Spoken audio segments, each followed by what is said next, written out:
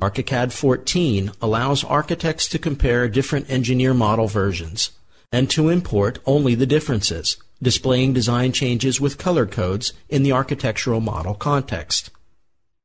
Let's switch to Autodesk Revit structure and a model received from an architect using ArchiCAD and zoom in to the entrance of the office building.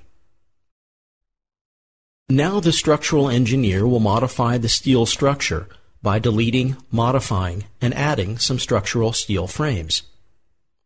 Once done, the modified structural model is exported from Autodesk Revit Structures to ArchiCAD. Let's switch to Graphisoft ArchiCAD now, and let's compare the changes before merging the structural model to the architectural design. There is no need to merge the entire model every time. ArchiCAD can precisely detect the differences and display these differences in color codes. Let's switch now to the 3D window and have a look at the color-coded version tracking. The modified elements are shown in green. The deleted elements are displayed in red. The new elements are shown in blue. Here we can zoom in to each modified element and decide about the changes made by the engineers.